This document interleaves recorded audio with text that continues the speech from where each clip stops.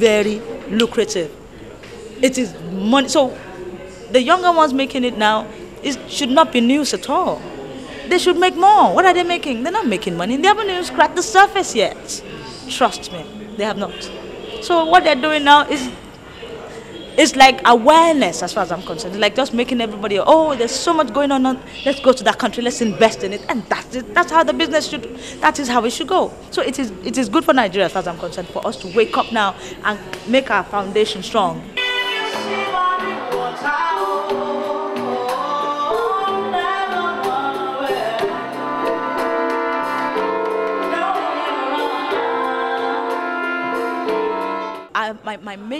My major concern was how to bring theater into music, and it's trying. It's trying. So I've become a comedian in the course of singing. I've become an activist in the course of singing. So I've infused a lot of drama in the pieces that I do, and so it is still very expensive because obviously this person is a live performer, a live, like you don't enjoy the show, he may not come again the same way. You understand what I'm saying? So like that, that's how it is.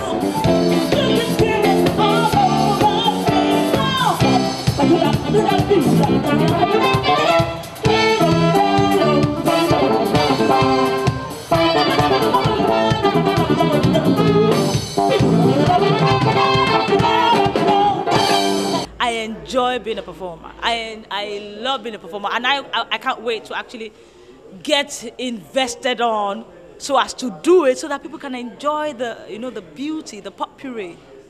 It's a lot. It's a lot.